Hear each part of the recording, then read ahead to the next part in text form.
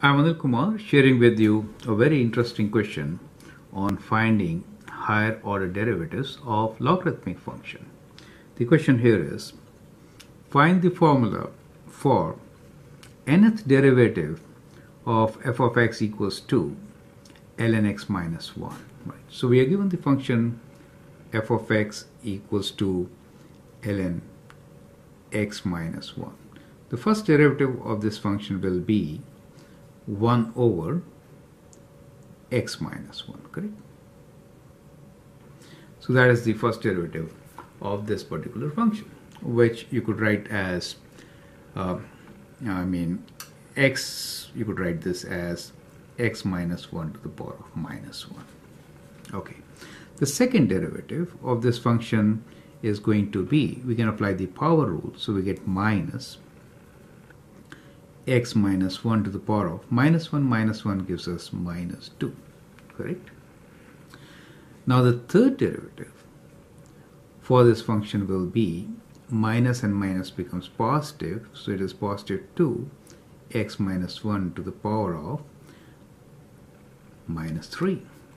The fourth derivative, let me write this as the fourth derivative of this function, will be minus, that minus 3 times 2, so we can say 2 times 3, which is 6, x to the power of minus 1, and this becomes 4. So likewise, if we continue, so fifth power, we could write 5 also here, will be, it becomes positive now. Do you see that? 2 times 3 times 4, x minus 1 to the power of minus 5. So we have a trend here, correct? Based on this, I think you can definitely write down the general solution, right? So you can just continue with this trend and you can write a general solution based on this, right? So what do you see here?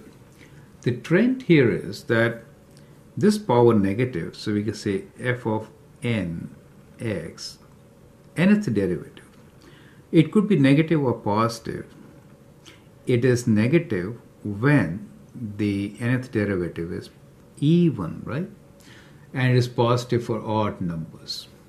So it is negative when n is even, right? So we could write this as, so for third derivative it is positive, right? So we could write this as n minus 1 here. So 3 minus 1 is 2, that makes it positive. You get an idea, right?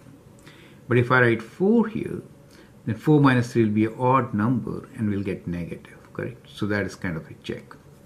And these numbers here are like 1, 2, 3, 4.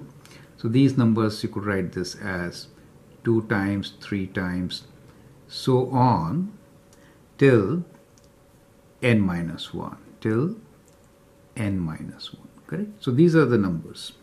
And what we have here is x minus 1 to the power of minus n. Is that right? So that is how you could write the general formula. So we could also use the factorial notation to write this. So in factorial notation, it could be written as, this product could be written as n minus 1 factorial, right? That is n minus 1 times n minus 2 times so on till 1, right? Divided by this number, which is x minus 1 to the power of n. So that is how you could get a general formula for this. So let me write down the answer here.